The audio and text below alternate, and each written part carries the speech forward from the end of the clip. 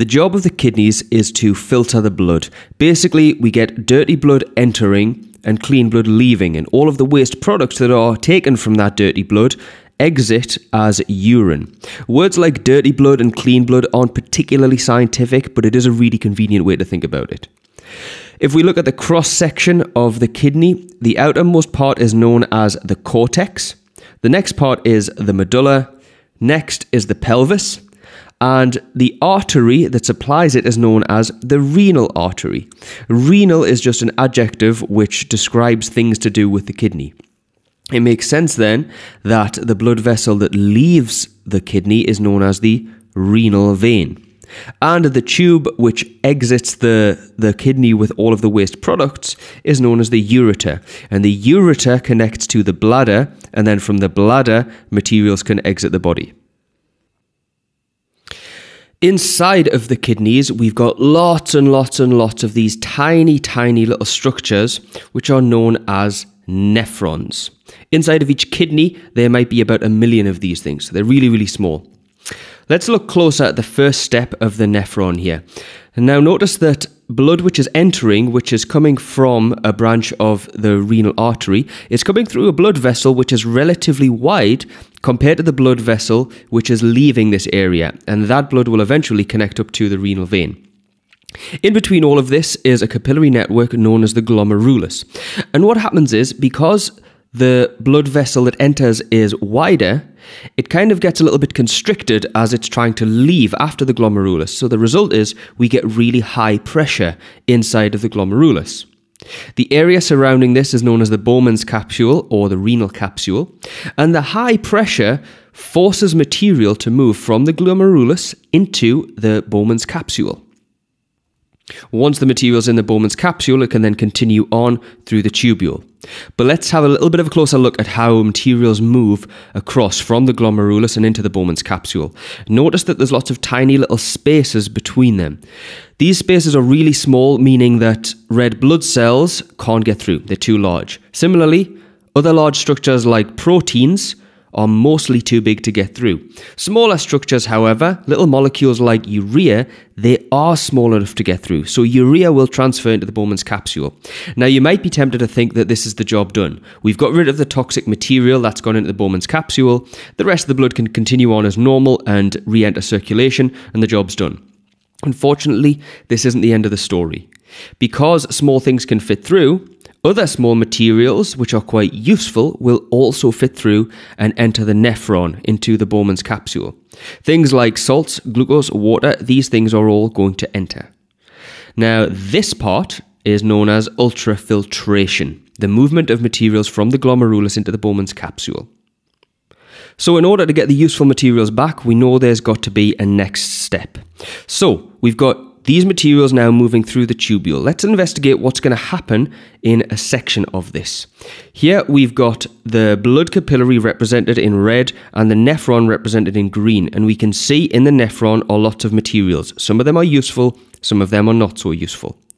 These materials can move from the nephron into the blood capillary via active transport.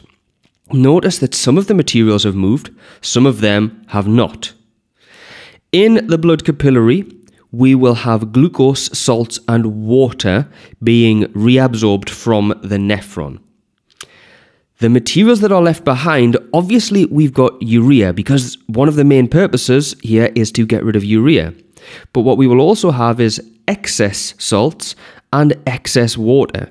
Your body needs salts and it needs water, but it needs to have these things present in the correct amount. So only the excess materials are left in the nephron to eventually leave the body.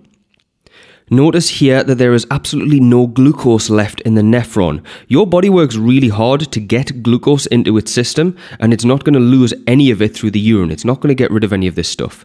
Glucose may be present in urine, but it only happens if there is some sort of underlying medical condition that causes this. Now, this whole process of taking back the materials that are needed is known as selective reabsorption. Don't make the common mistake of calling it absorption. Reabsorption. It's very important that you get it right.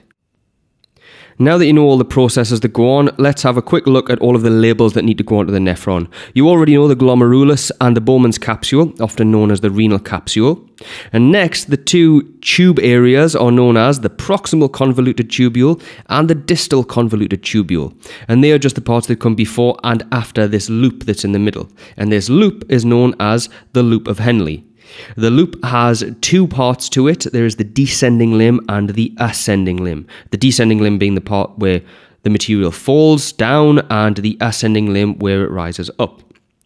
Next is the collecting duct, and this is where all of the material from the tubule is going to enter.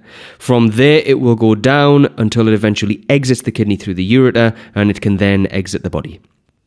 I'm sure by now you've come to realise that the kidney function is actually quite complicated.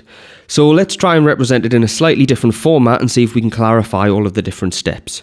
So dirty blood comes in, and then via the glomerulus the materials get separated. We get filtrate, which contains the waste material but unfortunately also contains lots of useful material, and that goes into the tubule. This gets separated from the blood, but it's incomplete blood right now because there's still lots of useful material like glucose and amino acids and things like that, which are absent from the blood vessel. Through a process of selective reabsorption, material that is useful will be transferred back into the blood. And we've now got clean blood, which is complete. It's got all of the useful things. And this leaves behind in the tubule only the waste material. And that's the urea, as well as salts that are in excess of requirements, water that's in excess of requirements, etc. This material is then going to leave the body. It's going to go to the bladder, and the material is now known as urine, and from there it can exit the body and go into the toilet. Obviously now the blood, which is useful, will go out of the kidneys via the renal vein, and it will go back into the circulation where it can be used like normal. Obviously, because this is quite a difficult topic, this is a place where people can quite easily lose marks in exams. So let's look at a possible question. The diagram shows a single nephron in the kidney. Describe the functions of the areas labelled X and Y on the diagram. And you should recognise that X is the glomerulus and Y is the tubule. So it's a 4-mark question. Let's see what you might say. At part X, the glomerulus, ultrafiltration takes place. Always name the processes. That's one of those kind of obvious points that people sometimes miss. Small molecules move from the blood into the renal capsule. So it's the direction of the movement and what is moving. They are forced into the capsule under high pressure. That concept of high pressure is quite important to how this process carries on. At part Y, selective reabsorption of useful molecules. Notice selective reabsorption. You'll lose the marks if you just say absorption. Give an example of the molecule that could be transferred. One of them would be glucose, but there's lots you could mention. And these materials are reabsorbed into the blood capillary. So that's saying that the useful stuff is then taken back to where it needs to be.